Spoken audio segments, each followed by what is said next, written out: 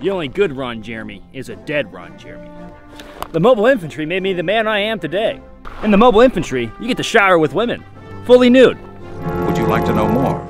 Johnny. Johnny. Sorry, Mr. Admin. Pay attention.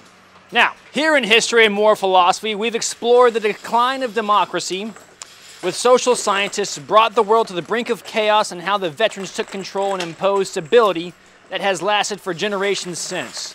You know these facts. Why are only citizens allowed to vote? You. It's a reward for citizens get for doing federal service. No, nothing given has no value. When you vote, you are using political authority. Authority is force. And force, my friends, is the supreme authority from which all other authority derives. My mother says violence doesn't solve anything. Oh, really? And what would the founding fathers of Hiroshima say? They probably wouldn't say anything at all. Hiroshima was destroyed. That is correct. Naked violence has settled more conflicts than anything in history. The notion that it says otherwise is laughable. You, tell me, if any, what is the difference morally between a citizen and a civilian? The difference lies in the field of civic virtue. A citizen accepts the personal responsibility for the safety of the body politic, if it need be, which is his life. The civilian does not. Exact words from the text. But do you believe it? Do you know it? Is it something that you're willing to die for?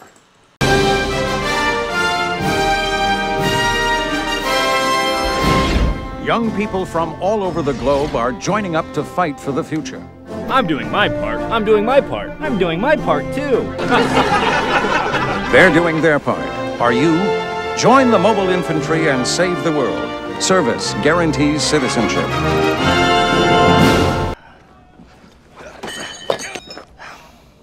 Sir, I don't understand.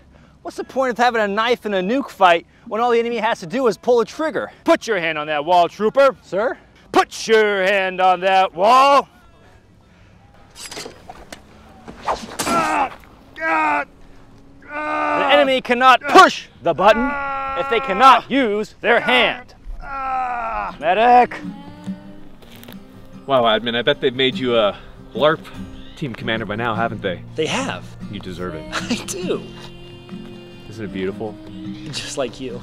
I love it so much, and I love you so much. that's the problem.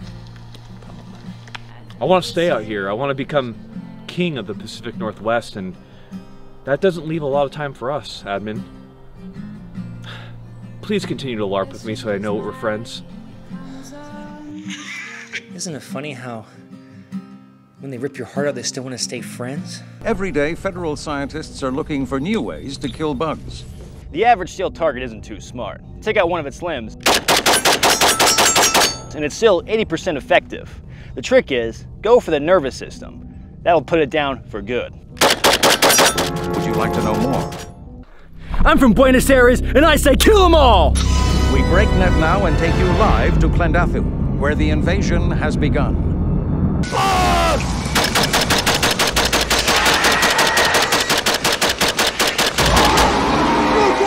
Nuke them all! We gotta get out of here!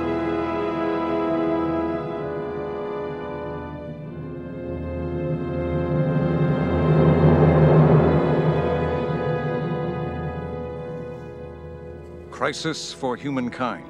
Fleet officials admit they underestimated the arachnids' defensive capability. Attention on deck!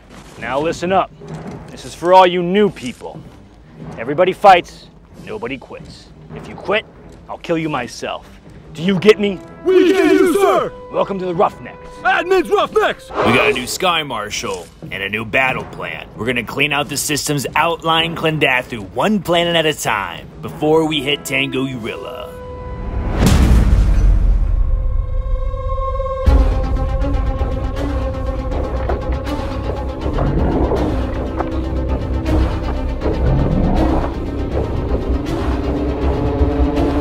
Come on, you apes! You want to live forever? Tanker!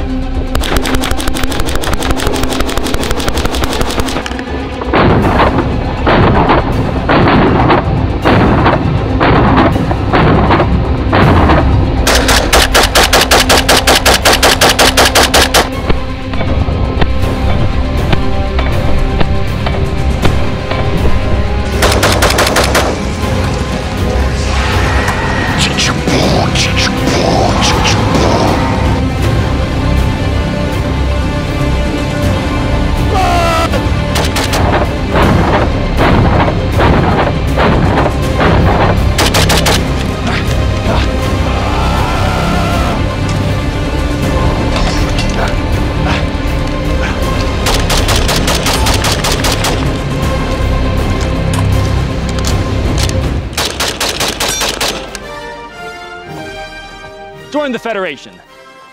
All across the Federation, everyone's doing their part. Companies such as LAS Concealment, providing citizens and civilians the proper tools and equipment they need to stay safe no matter where they are.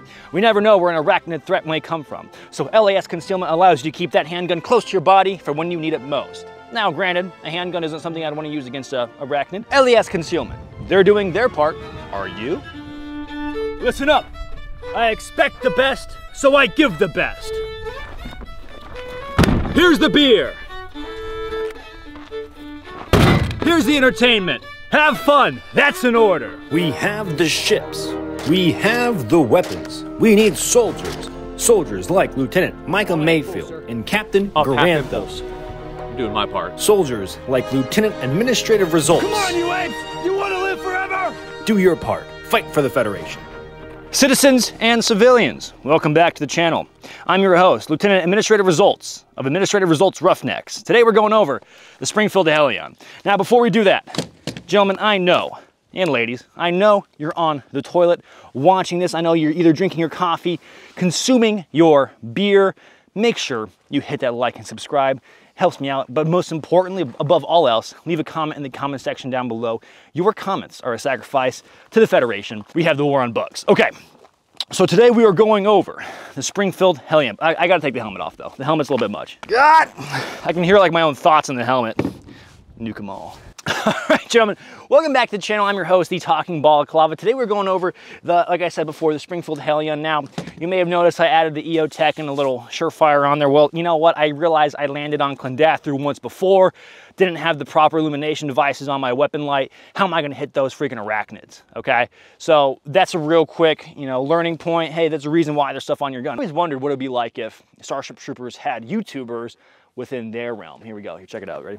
Hey, what's up guys? Bug Slayer 69 here. Today we're going over the kit I use in Operation Clendathru. We lost a lot of good guys, but we came out on top against those bugs, all right? Now, what's the ultimate goal of rocking it? I had a lot of guys and buddies that died in Clendathru, and then when we jumped into Planet AZ, we also lost a lot of guys, but hey, we put boot to ass, against those bugs for our Federation. I realized, you know what, hey, if they're gonna give us these new rifles to run against the bugs, I would rather have a red dot, so I managed to score one from the armor, okay? You may be wondering, hey, the armor looks a little bit different, so let's talk about the kit before we really dive into the gun. So the kit I'm running, this is the Gen 2 armor given to us by the Federation, of course. So when you join up, you'll go through basic and all that, and then once you get out, you will have your standard issue kit. You're responsible for it. Helmets haven't changed too much. This is the helmet, nothing too crazy, right? Standard issue Federation helmet. That's how many bugs I'm on, so killed quite a few arachnids. Only good bug's a dead bug. So the kit is a little bit Gen 2, newer stuff, newer issued combat clothing. So this has been, a few iterations going on through, the war on the bugs, right? MI does the dying, Fleet does the flying. So we've hit a few different planets. The Federation's learned. We were originally tailored usually toward, rebels and outlying colonies for combat when you join the Federation. But this one, when you're fighting bugs, it's a little bit different, right? And especially on these heavy desert planets. I got stationed out on this planet, it kind of looks like the desert of Arizona. So it's a little bit of home to me, and I feel comfortable operating in this kind of environment, okay? So with the kit out of the way, talk about it real quick. I guess got my standard issue Federation mag pouches, and then I have my med kit right here. The med kit kind of seems redundant, so a lot of times guys will use that to hold snacks and stuff like that. It's just when a bug gets a hold of you, you're gonna essentially die. They don't take prisoners, okay, and for they don't really leave wounds that are pluggable, if that makes any sense, right? Usually they're snipping off large extremities of your body and or cutting you in half. So, the med kit is essentially like useless for what we do, unless you get into one of their med tanks, which can kind of fix you up. We're looking for some kind of brain bug.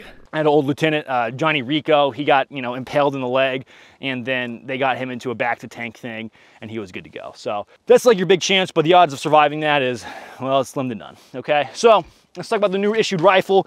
My unit got issued the Springfield Hellion. It's an old Earth design, but a lot of new things going on with it as well. Like I was saying earlier, I threw an EOTech EXPS-3 on there and a Surefire M300. When you start fighting on these operations at night, you want to see the bugs you're shooting at, okay? So one thing I'm not a big fan of on these new rifles is going to be the safety. It's not terrible, but it's not great. It's a weird safety in the sense like, it's just different. It's not like it's not bad, but when you know the safety, you know what it is, right? So it's a little bit goofy in that sense. And then I guess going on this similar vein, the things I don't like is going to be the mag release and the bolt release. The mag release, yet again, these aren't terrible functions and controls. They're just not optimized compared to the other bullpups I've run before. The biggest thing being the mag release is like, but the bolt release is kind of like, what the F is going on? Because you're essentially doing a nipple twist right there, right? So that's how you drop the bolt. Well, it's just different. Now, the cool thing is this gun is ambidextrous, so you can switch it out if you do some internal swaps on the guts, and you can either have it ejecting left or right side. That's a good thing when you're the Federation, because you have to supply a lot of young soldiers.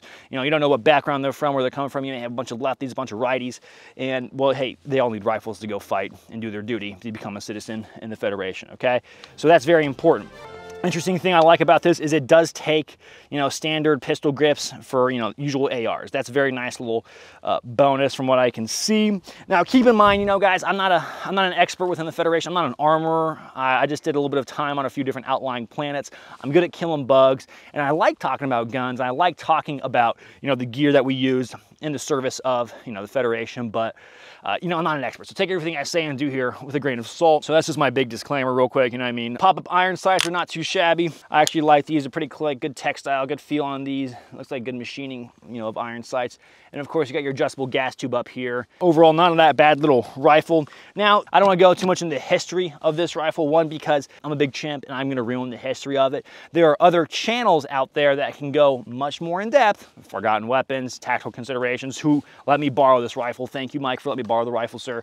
And they can kind of talk about it more. Now, Springfield did not offer to send me one, even though I wish they did. I did reach out and said, hey, who around here do I have to ask nicely? It's going to get plenty of Starship Trooper LARP time.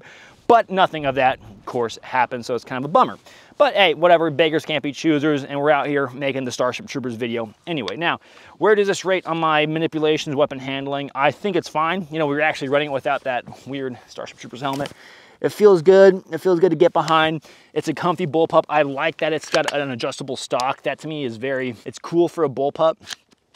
So I think it's pretty slick in that aspect. Got a little cheek riser. You know, I mean, if this is something you want to run nods with, I think it's very doable. So I don't mind it. And you got, of course, the M-LOK rail. I don't mind it. My thing is, of course, the trigger is a bullpup trigger, so you're always going to have to deal with that. It's not that great. So if you look at this, right, if we're going to pull the trigger down and do a little trigger squeeze, right, that's how much travel you have. And then, boop, that's like your trigger pull right there. So it's kind of goofy. And I know Garanthem has better words for it, but this is just my take, the hard and fast take. When I landed on Clendathu, there was one thing I wished I had: night vision. Nocturne Industries is doing their part across the Federation, supplying young Federation troops with the tools they need to see in the dark. Head on over there and check out Nocturne Industries. Tough, rugged, reliable. They'll get you to where you want to go. Nocturne Industries, they're doing their part, are you? I do like all the cutie sling points around the gun. Makes it easy for slinging up a gun. 1, 2, 3. Makes it a little bit easier for getting that sling on there for running cutie sling when you actually are training and not just LARPing Starship Troopers. I wanted to get this gun on the channel mainly so I could just make a bunch of Starship Trooper references, because I do love the movie Starship Troopers. Fun fact, when it came out back in 1997, it wasn't necessarily a huge hit here in the States. I think a lot of people saw it as like, why are we promoting space Nazis? But it was like a satirical on war and, you know, the constant meat grinder that nation states have of making money off the military-industrial complex by sending young people off to fight and die in never-ending wars. So really ahead of its time, considering it came out in '97, and then we had the global war on terror. So I'm not trying to get like political, but it's like there's interesting parallels there. Take it for what it's worth. You know, I'm not like a poli-sci major, so whatever. That's essentially it, guys. I just wanted to do a hard and fast video. My goal was making this video. I wanted to make more references about Starship Troopers, make more LARP than talk about the gun, if I'm being honest. And you know what? If that bugs you, I don't care. It's my channel. I can do what I want. So if you want to start your own YouTube channel, by all means, get out there and get after it. Gentlemen, if you enjoy this video, make sure you like, subscribe, leave a comment in the comment section down below. Your comments are a sacrifice to all the soldiers we lost on Clendathu, rest in peace. If you want to support the channel in any way, shape, or form, Patreon's an excellent way to support the channel. They knew I was doing this LARP long before any of you did. They're gonna see the video first, and we get to chat, and there's a Discord, so it's a good time. Now, merchandise is also an excellent way to support the channel. One sec. Sell merchandise on the website, so go ahead, snag yourself a nice salty ARCO hat, and you too can be dripping in swag, and maybe the girls will start to actually like you. Gentlemen, as always, stay easy, stay breezy. I will catch you on Planet P. And never show in the propaganda when you actually do miss the target. It happens. Your average shield target isn't too smart. Aim for one of its limbs. 86% effective. Yeah, take out one of its limbs, it's still 80% effective. Okay, here we go.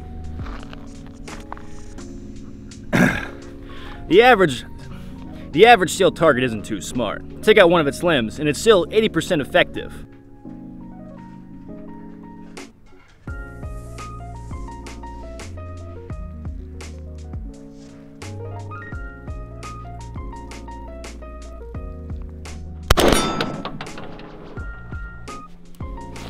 I unironically can't aim with this helmet setup.